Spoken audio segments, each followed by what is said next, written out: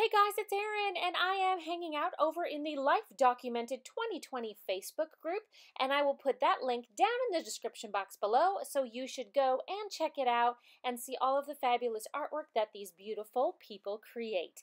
So today I thought it's fall, let's whip out the deli paper and see if we can make some leaves. So I'm going to take an artboard while all of mine are preoccupied. This is actually the bottom of one of my homemade easels. So I'm just going to tape the waxy side of the deli paper down, and I'm just using some masking tape. And I'm just going to put some tape on the top and the bottom to kind of give us some space to work. Now I have a black pen, and I'm just going to write down everything that I'm thankful for. You can write down whatever you're thankful for. Just make it big, whimsy. It doesn't have to be super tight, but again, you can create however you feel comfortable creating this. So I just have a black Sharpie pen here, and I'm going to turn it sideways, and I'm just going to get all crazy writing stuff down. Now I'm going to show you a couple different ways to do this process, but to begin with, we're going to bring in some acrylic liquid inks, and we're just going to put some kind of fallish colors down. It doesn't have to be perfect.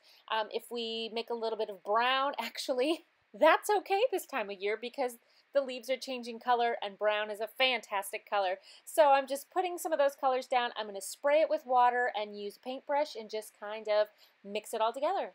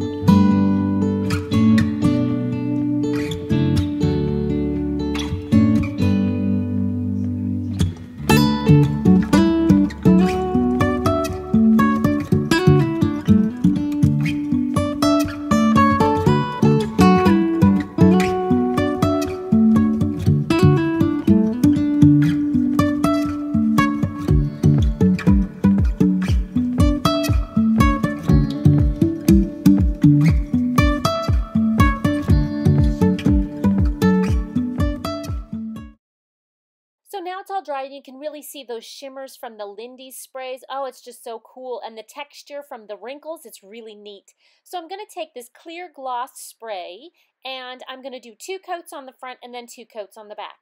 But to give you a different idea, let's say maybe you don't have acrylic inks at home, but you have watercolor. Let's play and see what we can do with the watercolor and how it turns out.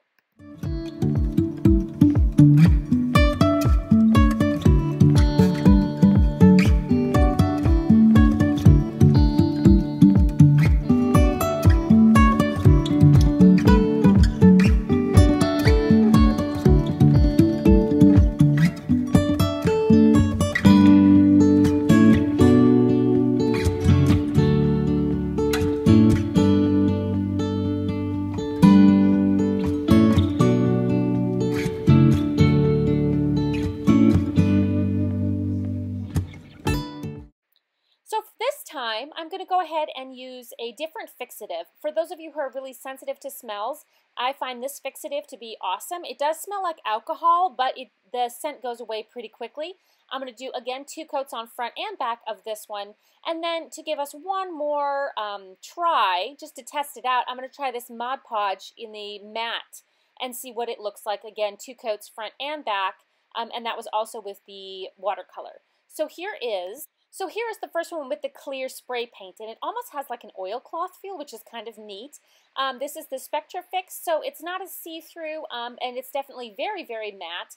And then here is the Mod Podge, which does have a little bit of sheen to it, but also gives some of that kind of clear, like glassine paper feel. Both of those first 2 do. But I love the way they look, and it's totally different. And my inspiration for today was these leaves I found in my backyard, and I thought how fun it would be to cut up the paper like leaves.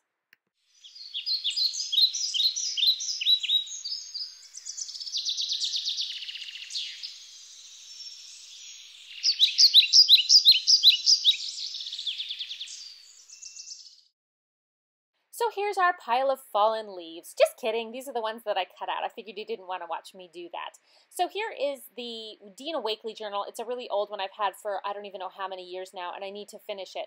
And I thought that the burlap page would be kind of fun to have these leaves that we created on top of it.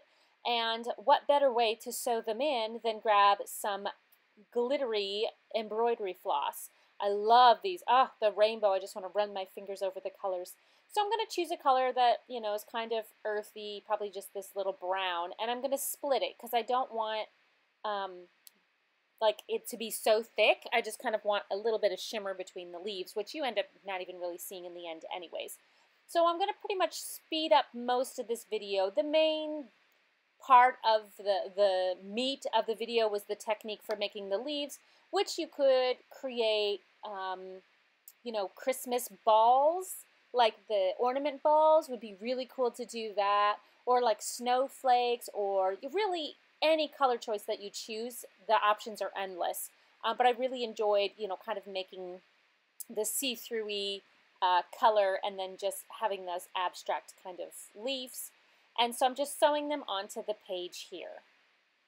And then off to the side, I spied this gorgeous Lindy spray that just screamed autumn to me. It was a orangey, rusty, shimmery color, and I decided to edge that around the burlap, and the page just sort of flowed from there. So I'm going to go ahead and put some music on, and I'll add some prompts when I need to. But I really enjoyed creating this technique with you guys, and I would love to see how you add it into your journal, or maybe you make cards with it, or maybe you just make them to hang around your house for fun. However you do it, please be sure to tag me, and enjoy the rest of the video.